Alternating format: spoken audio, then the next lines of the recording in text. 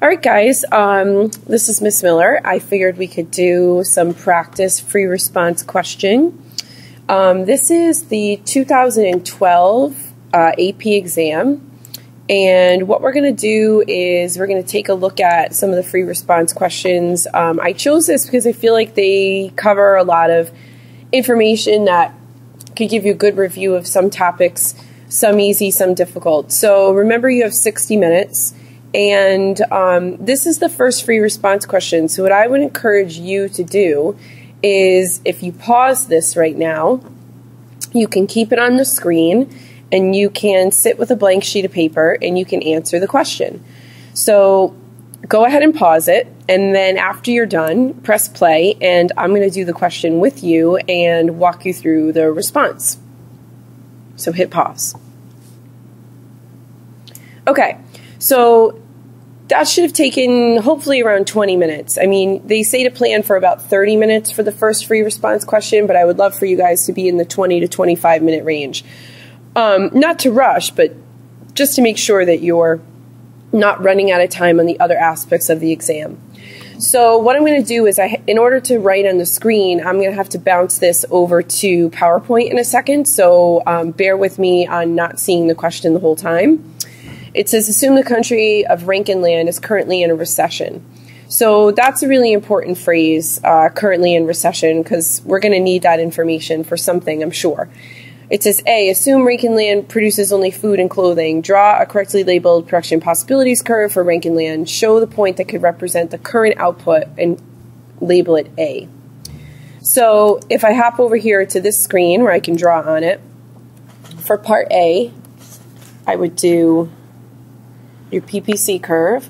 They said food and clothing, and we're going to draw that concave curve, and then a recession would be a point under the line. Remember that a recession is not a shrunken PPC. Some of you guys tended to do this during the course, and we talked about how that was actually a false representation. And the reason why is because the PPC shows you limits. So this is the limit of clothing that we can produce, and this is the limit of food. So a shrunken PPC would imply that we're meeting our limits, except that our limit is here instead of out here. And that's a false impression. We don't want to give the reader that impression. So don't put these dotted lines in there. You just want to put that spot hovering underneath the curve. And again, you're saying to the reader, a recession is when we are operating at a point that is under our level of full employment. So I'm going to go back to the question. Here's the second part. There's 4 things to do. Assume that the Central Bank of Rankinland pursues an expansionary monetary policy. So first of all, central bank is a key to understanding that this is about monetary policy. And so they also put it in the sentence, and they tell you expansionary. Clearly it's going to be expansionary because the country is currently in a recession, so expansionary would make sense. I would think that you could figure that out. I would think even if they said, assume the Central Bank of Rankinland chooses to intervene, that you should be able to know that it's monetary policy because it says central bank, and that it's going to be expansionary because we're in a recession. So part 1 says identify the open market operation that the central bank would use. So in order to expand the economy, the central bank would buy bonds. So identifying means just to simply state buying bonds. Now here comes the graphing. For part 2, draw a correctly labeled money market graph to show the short-run effect of expansionary monetary policy on the nominal interest rate. Assuming no change in the price level, what happens to the real interest rate as a result of the monetary policy? Explain. Given your answer in part B, part 3, regarding the real interest rate, what happens to the real gross domestic product in the short run? Okay, so let's first just draw the graph. So the money market graph, hopefully you guys remember. It's a fun one. I kind of like the money market graph. The money market graph has the demand for money here and the supply of money. And we know that the supply of money is going to move to the right because it's expansionary. I'm just going to mark that there. I'm going to put my Y here, Y1. This is our nominal interest rate. This is our new interest rate. And here you have interest rate. So this would be the correct answer for part B, part 2. So what about the real interest rate?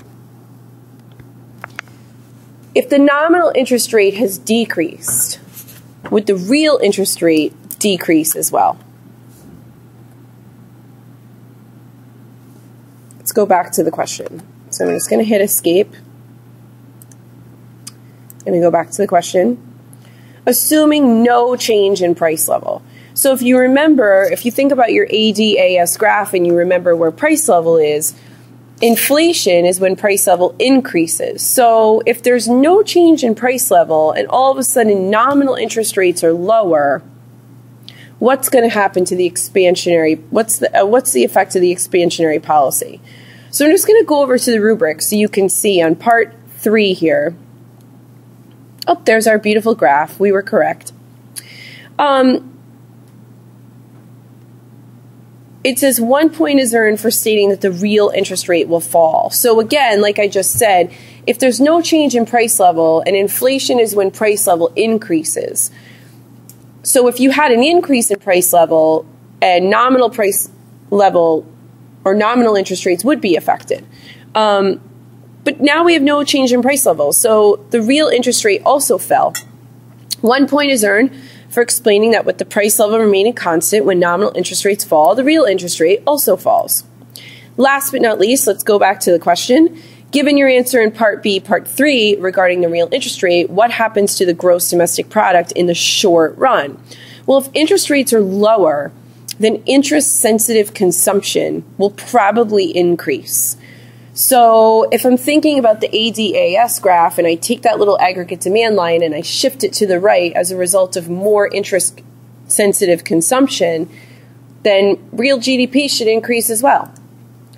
So now it says 1 point is earned for stating that the real GDP will increase in the short run, explaining that either investment or consumption increases, causing aggregate demand to increase. Fantastic. Last part of the question. Now we get into the international trade. Suppose Rankinland has a current account deficit. If you guys remember the current account and the capital account, the current account is where our imports and our exports are included here, okay? And the currency in Rankinland is called the beara. What will initially happen to the current account deficit in Rankinland solely due to the change in real GDP from Part B? Explain.